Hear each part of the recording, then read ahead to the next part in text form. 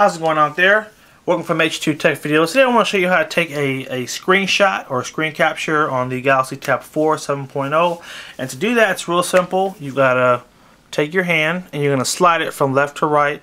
It may work right to left, but I usually do left to right across the screen, just like this. And you see how the white edges flash and now it says saving screenshot. That's it. Let me do it again for you. Take our hand, slide it. Oh, and I missed it, so let's try it again. Slide and oh, delayed. Okay, one more time.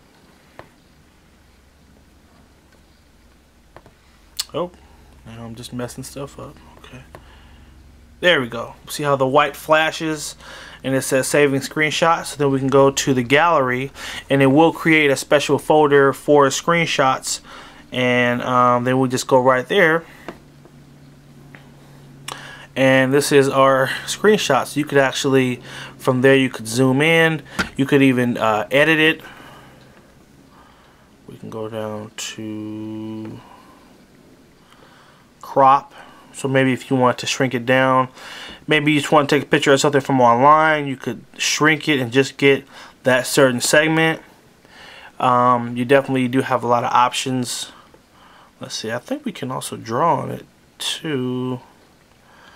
Maybe not. I thought you could do that. There is a feature as well called photo note. If you tap on that, you can actually write a note on the back of the picture.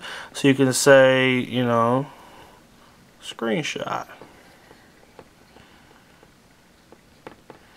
And then you can save it. And then when you go back to settings, or now you'll have this little peel in the corner right here, and you can just tap right on there and you could look at what you wrote on the back. So you might take a picture and write a note, you know, 6 months ago and go back to it and say, oh, I forgot I wrote that, you know.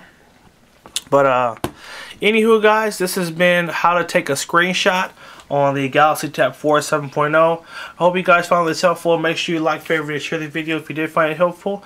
Subscribe to H2TechVideos and have a good one.